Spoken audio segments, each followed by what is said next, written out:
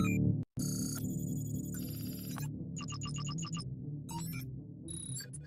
everyone, and welcome to another video. So today what I want to take a look at is HomeKit, and in particular the no response or not responding message that you actually get when trying to activate maybe certain scenes or trying to connect to certain devices, and in particular how it relates to TvOS 14. So I've recently updated to TvOS 14.2.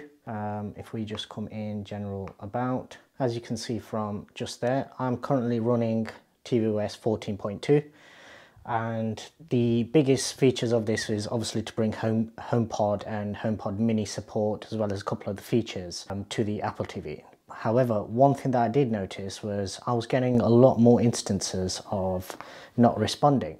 So a lot of my sort of devices were either not updating fully, or basically just all requiring me to power cycle devices, maybe switching Wi-Fi on and off before things would actually start to respond. And I actually figured out that the main reason for this possibly could be something in relation to tvOS. So what I'll do is I'll put on screen what I was actually getting in terms of what you're looking for. And basically what it comes down to is within your home, you need a home hub if things are going to work fast. The Apple TV as well as iPads and HomePods actually function as home hubs. So basically they interpret the signal that you're sending from whichever device, be it Siri, be it through your watch, through your phone, through your TV, whatever it may be. So it takes that command from whichever device you're using and basically sends it to the connected device. Now in tvOS, if we come back into the main settings, if we come down to AirPlay and HomeKit, what you'll notice is currently this actually says connected, and that's what you want to see. Now what I actually noticed was after updating, I was actually getting it to say standby on all of my devices. So I have an iPad Air, first gen, and I have two Apple TV 4Ks. Now what ideally I want to see is for at least one of those to stay connected. So it should say connected all the time. The living room one that I've got, generally that's used more. So generally that's the one that will actually say connected. Whereas currently, obviously, because this one's on and the other one isn't, you can see that this one actually says connected on it. Now, just because it says connected here doesn't necessarily mean that it will actually be in use. So when you actually go into your phone settings, so if you go to the Home app, and then you go to Home settings, and then you go down to hubs, if you click into there, it'll actually tell you which ones you've got on standby and which ones are actually really connected. And what I was finding was, since I've updated to tvOS 14.2 and all my devices have also been updated to, well, they're currently running iOS 14.2.1 for the 12 Pro Maxes, what I was finding was even though these say connected, so it'll either say disabled or it'll say connected, even though it says connected here, in the home settings, they were all actually showing as standby.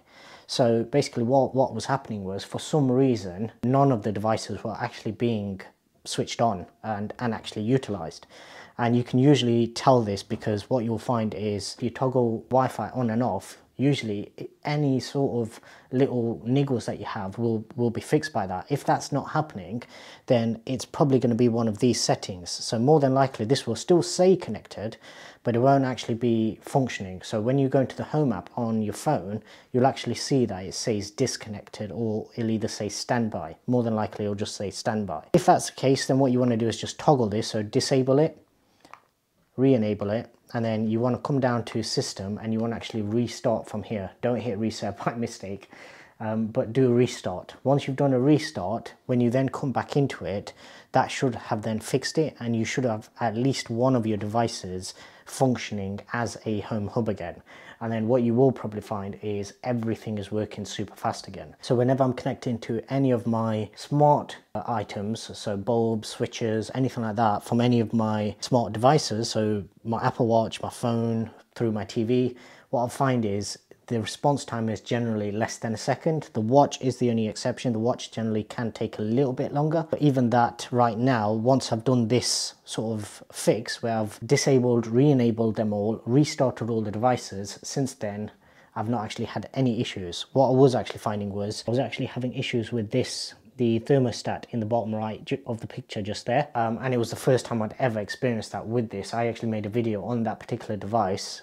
It will be linked on the channel under the HomeKit playlist. In that video I actually commented about the fact that that device just simply works. It never has a problem. That's why I love it so much. And recently, since I actually updated to 14.2, I noticed that sometimes the scenes would work. So if I set it to 22.5, it'll click on, but other times it'll basically just give me a no response until I basically moved around the house and maybe connected to a different Wi-Fi repeater, because I have the Orbi system. So first I was thinking it was something to do with that.